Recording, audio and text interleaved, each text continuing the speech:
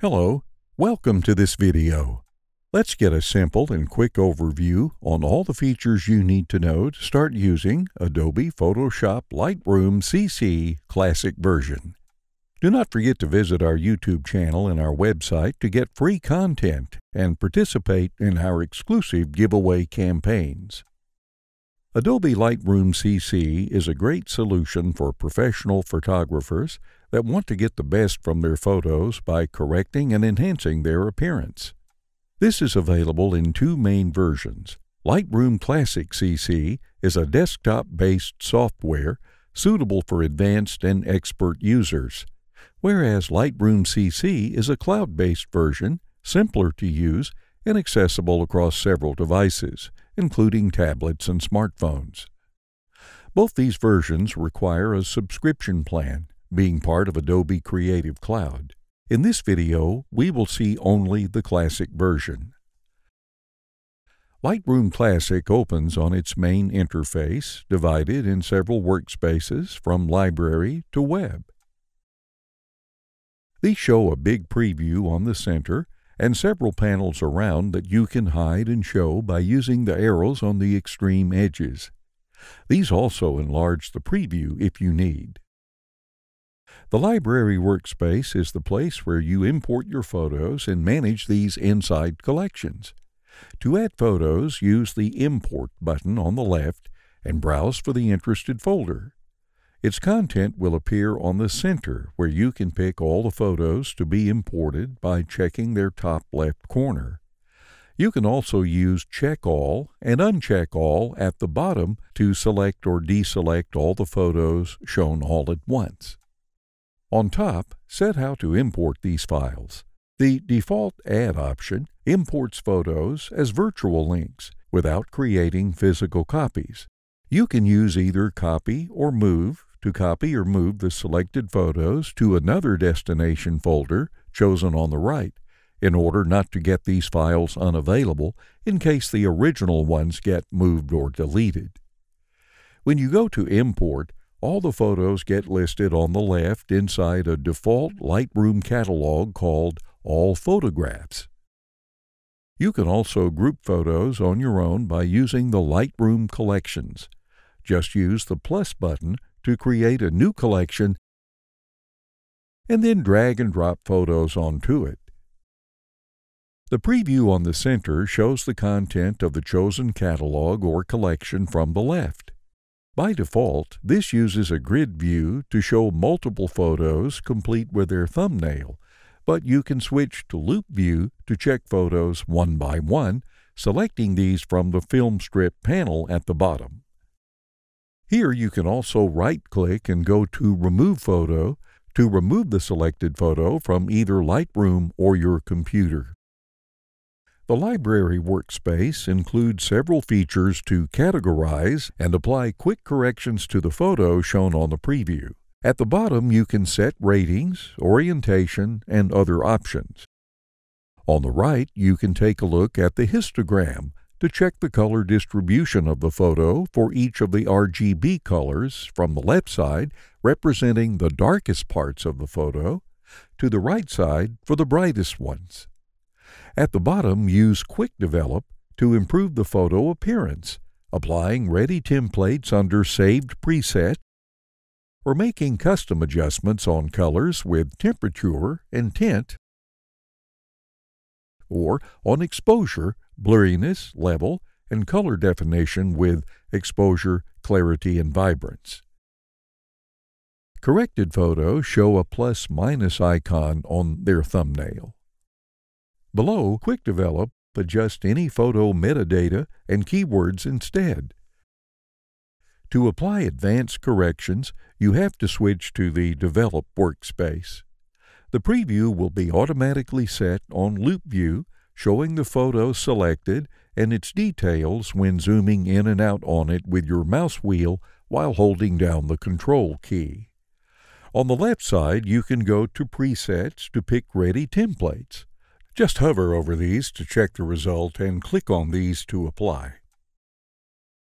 Whereas if you prefer making custom corrections, you can use the panels and the tools on the right side below the histogram. These panels apply adjustments on the whole photo by setting and changing each property. You can slide on the bars, drag on the property values, or click directly on these to type in, applying with the Enter key. If you make any mistake, you can undo with Control or Command and Z, or go through your actions with the History window on the left. Inside Basic, you find the most common adjustments to improve the photo, such as temp and tint to apply color filters, exposure and contrast to correct these levels, and highlights, shadows, whites, and blacks to correct the brightness level on both dark and bright sides of the photo. Then use Texture, Clarity, and Dehaze to remove blurriness and haze, and also enhance the weaker colors with Vibrance, setting color intensity with Saturation. Inside Tone Curve, you can shape the luminance curve, regulating the brightness level from the darkest sides of the photo with shadows to the brightest with highlights on the right. Within HSL and Color, you can correct each single color within the RGB space, using Hue to change the color itself, Saturation to set its intensity, and Luminance for its brightness. Whereas use split toning to balance the highlights and the shadows for the colors chosen on the rectangles, in terms of hue and saturation. The other sections, from Detail to Calibration, collect other professional corrections in order to sharpen contours, apply noise reduction, and also lens correction according to the camera used. Use Transform to change perspective, the Effects panel to add cool vignetting and grain effects, and Calibration to correct the color spread according to the RGB color code. On each section, you can use the left button to disable and enable modifications applied, and the Reset button at the bottom to come back to the default options. As you make enhancements on the photo, you can enable the Compare views at the bottom to compare its final appearance as after and its original one as before. Whereas if you need to compare different adjustments applied on the photo, you can use the snapshots on the left. Click on the plus button to save the current photo appearance as a snapshot. This way, as you make modifications, you can come back to any of the snapshots saved by clicking on these and choosing the best one for you. Lightroom CC also includes several adjustment tools below the histogram that can be used on the preview directly,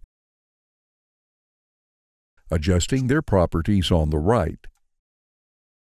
Then use Done to finalize.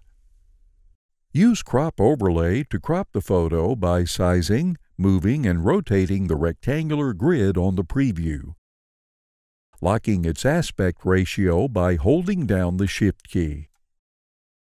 Enable Spot Removal to correct small imperfections on the photo by either dropping a single circle or an entire brush.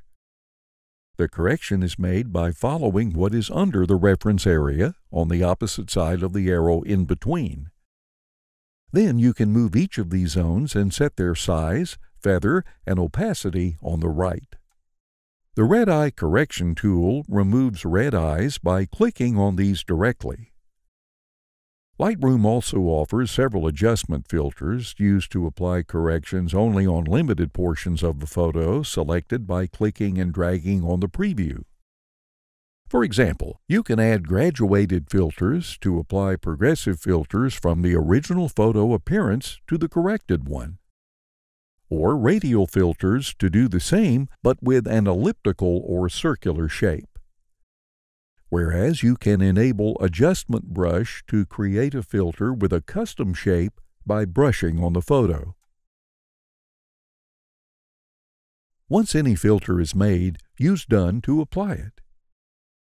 Depending on the adjustment tool enabled, the preview shows the filters made as gray circles that you can select, move, and shape. On the right, under the Edit section, you can tune the corrections to be applied on the selected filter. You can switch to New to create another filter of the same kind and independent properties.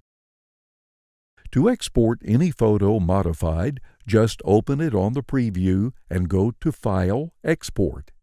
Here, set where to save it, its name, its metadata, and also its file properties, such as format, color code, quality, and pixel resolution. With Lightroom, you can also make books, slideshows, and pages starting from your actual film strip collection by using the sections in the top right corner. Check them out. Thank you for watching this video. To discover more about Adobe Creative Cloud, make sure to visit our channel.